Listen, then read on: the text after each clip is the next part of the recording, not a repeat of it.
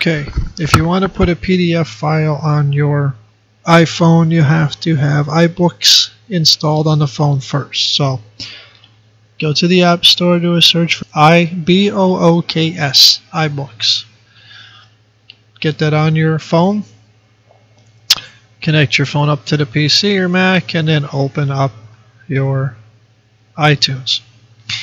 In iTunes, go over here to Summary. Go to Manually Manage Music and Videos. That has to be checked. Sync, applied, done, whatever you need to do. Now you can go over to your phone, go down to Books. Okay, and I want to copy a manual for a camera on here just for quick reference. So I just drag it over. Okay, so now it's in there.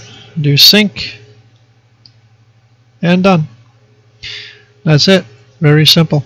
Now when I go ahead and look at my phone and open iBooks, that is going to be there.